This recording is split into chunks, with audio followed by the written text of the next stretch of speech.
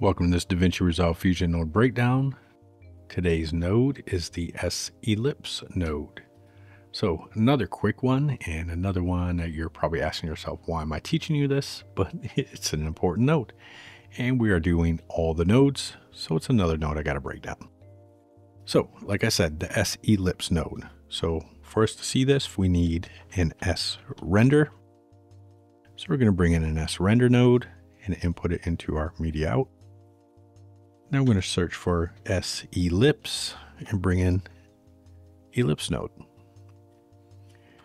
And pretty simple. You notice it's an ellipse node. And it's pretty much got all the same controls as our other ellipse node we can use for masking, other than we're missing some of that soft edge stuff on our shape node. So if ever you need some of this softness on your shapes, which you notice we don't have that here, we can always use one of these ellipse nodes as a mask. And your mask gets input on your render node. So we can go to our regular ellipse and we can soften the edge. And we can change the border width so we've got a softer edge.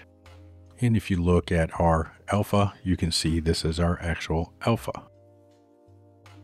And we're going to go ahead and change the color so you can see the difference.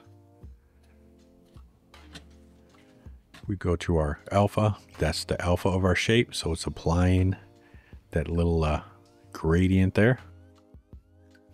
So that's the main difference between your regular ellipse and your shape ellipse. So let's go ahead and delete this. Now on your ellipse node itself, under controls, same as the other nodes, we can select whether it's solid or not. If we don't want it solid, we can change our border width, and we can change our border length, and we can adjust our position, and we can offset in the X, the Y, and the Z, which you're not going to see.